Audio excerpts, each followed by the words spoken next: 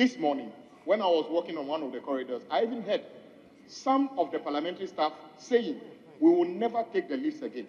Mr. Speaker, I'm telling you, I mean, if you are on the 12th floor, in the 9th floor, the ECG boss was on TV yesterday boasting that what was Parliament doing?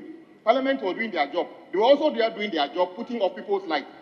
And Mr. Speaker, I don't think that is right. Parliament does not generate IGF. Mr. Speaker, Parliament does not generate IGF. We don't have any extra money to pay ECG. If Parliament is unable to pay our electricity bill, it's simply because government haven't released money to Parliament. As to what he meant by we're also working was a matter of interpretation. So I asked him, Mr. Mahama, are you saying that your boys or your men came to disconnect Parliament of Ghana? He said, no, it couldn't have been the case. So I want us to talk about it, with him.